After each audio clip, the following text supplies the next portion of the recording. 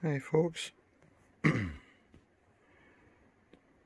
just making this wee video because this is just a wee project I'm doing, and if I don't film it I'm going to forget what I've done, where I've done it and what I want to do with it. So this truck started off as a Toprace TR-212, or otherwise a Huina 1573. They're all the same truck. And the reason I wanted to upgrade this was because the running gear was absolutely terrible. No suspension, it would get stuck on a silly little stone. I even tried putting soft tyres on it, but it was just so disappointing for me. So this was the running gear, and I thought I would try a little something, which was to put the actual truck parts onto a WPL 6-wheel drive chassis. So if I just try and move things out the road here, excuse the mess, it's work in progress. I'm still trying to figure out how to make things fit and work. So we have got this WPL, the axles have got metal gears, the prop shafts are metal. Not sure what size of motor it is. A couple of nice wee bits of wood there just to prop the cab up at the moment until I get mounts made for it.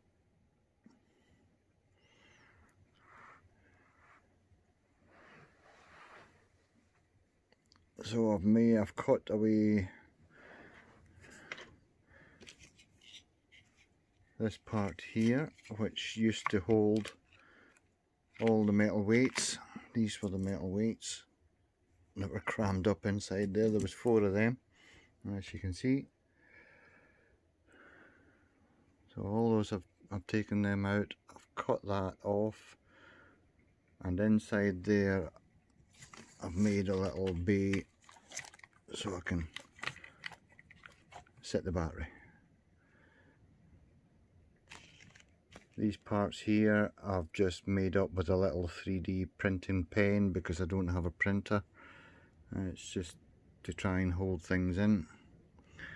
I'm experimenting at the moment with this cheap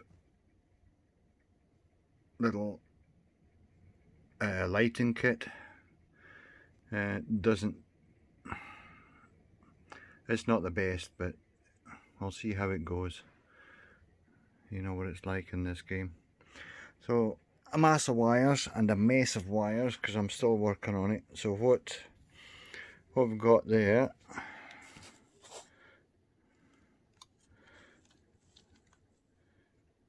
is a little 10 amp ESC, I think, or it could be a 20. I can't remember. And inside the steering servo is one of these. That's what I've got in there, metal geared inside, and it seems to be so far doing the trick because I've had it running. Now this other ESC, I've had to put that in because I've just got one of those linear actuators to try and use it as a tipper mechanism. So again, I've tried it and it works, but I've just got to go around, work out how I'm going to mount it. So that's what that one is there, all the way from our eastern friends, the slow boat from China. So it's a 12-volt system, but it works nicely. The speed's actually really quite good off the 7.4 volt 2S LiPo. It's quite nice, and it's smooth and it's strong as well, which is what I wanted it for. So we'll figure out a way of mounting that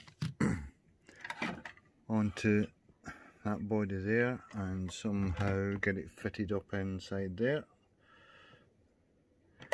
What I think I might have to do is actually raise those mounts up so that I can get a full tip angle on it, because it's not tipping very far. I tried it earlier on.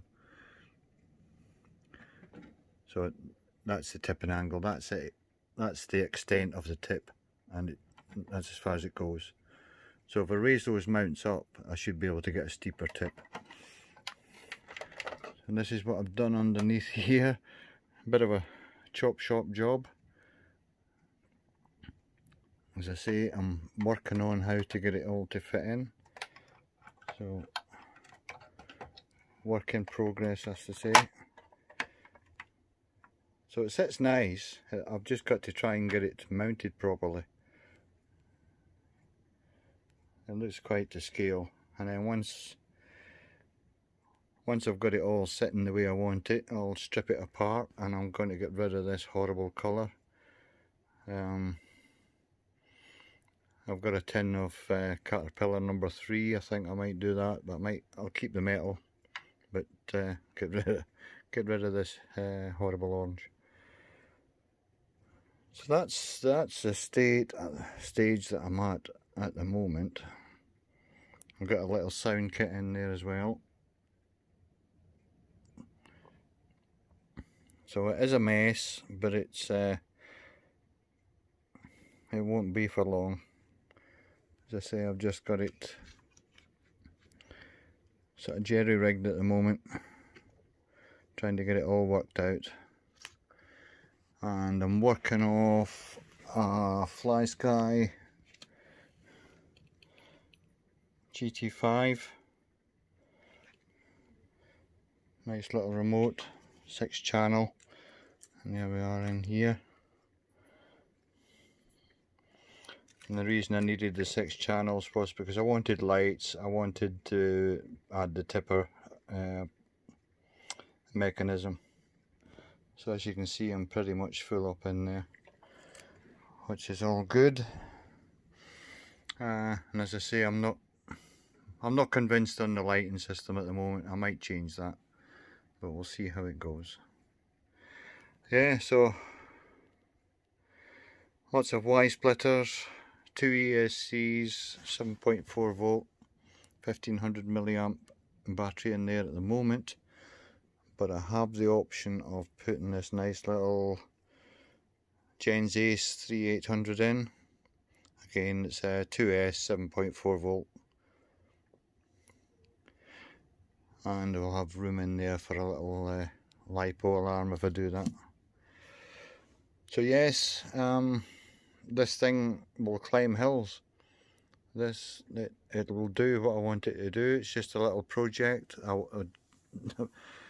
was really disappointed with what it could do out of the box. It didn't go very well on rough ground. It didn't tip very well, and it was just horrible, basically. Good enough for flat surfaces and, you know, playing about with, but just the usual. Once you buy these things, the first thing you want to do is upgrade them, make them better,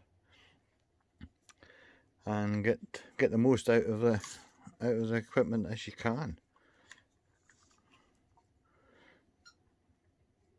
So once it's once I've got it all tidied up, once I've got these mounts sorted out for the actuator, we might raise this up a little bit, maybe so far, raise those mounts up, extend that so we can get a better tip, and it'll help the actual seating of the actuator as well. It'll help that do its job. So as I say, this little video is just really a reminder for myself as to what I've done and if it spurs anyone else on or helps anyone else out, if they want to try the same thing or similar thing, then all good. Mounting the cab actually was one of the hardest things, because with the WPL chassis, you've only got a little plastic tray up inside there with some I can't show. Oh, there we go. So what I've done is use these post extenders, and you can see my little 3D pen inserts, infills. So where, sorry for the focus, where you can see that one up in there, I don't have a pointy device. Wait a minute. Excuse fingers. This area up in here, you can see it. That was where the original speaker sat. So I filled it in with a 3D printing pen and drilled a hole in to match where that peg goes in, just to give me an extra mounting bracket. So you can see the posts there, that's what's holding the cab up. But I don't have any at the back, which is why those little blocks of wood are sitting there. But I will be making mounts that fit in at the back of this box here and come down and rest on the chassis, or maybe straddle the chassis a bit. Just all making it up as I go along, basically. So I say the balsa wood is there just to hold it in position at the moment while I work on it. So.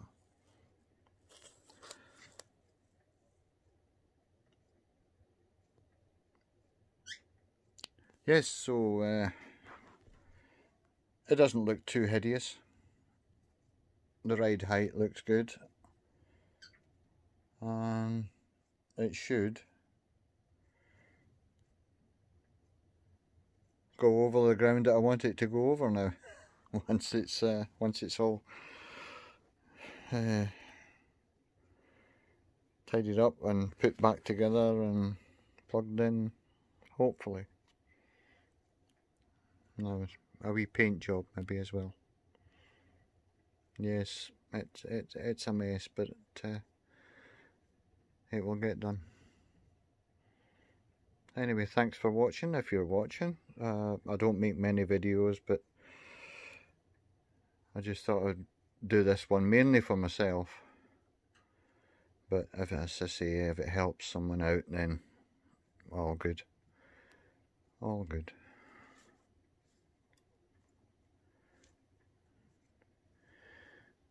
Six-wheel drive, it should go anywhere. Okay, thanks for watching.